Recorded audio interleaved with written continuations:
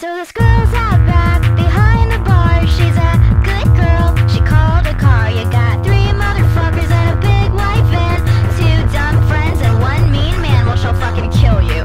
She wins every fight, she's gonna rock your shit by the end of the night. And the only advantage that a killer has is they think they have the right. I listen to a lot of true crime, I listen to it at night. I like the girl talk, it makes me feel alright. I like scary stories in the morning, and I like them at night. I like the girl talk vibes, they make me feel just fine. I listen to a lot of true crime. You know, Dennis Rader and David Parker actually sit together in hell, shaking, quaking, terrified that one day, somehow, someway, they might meet me.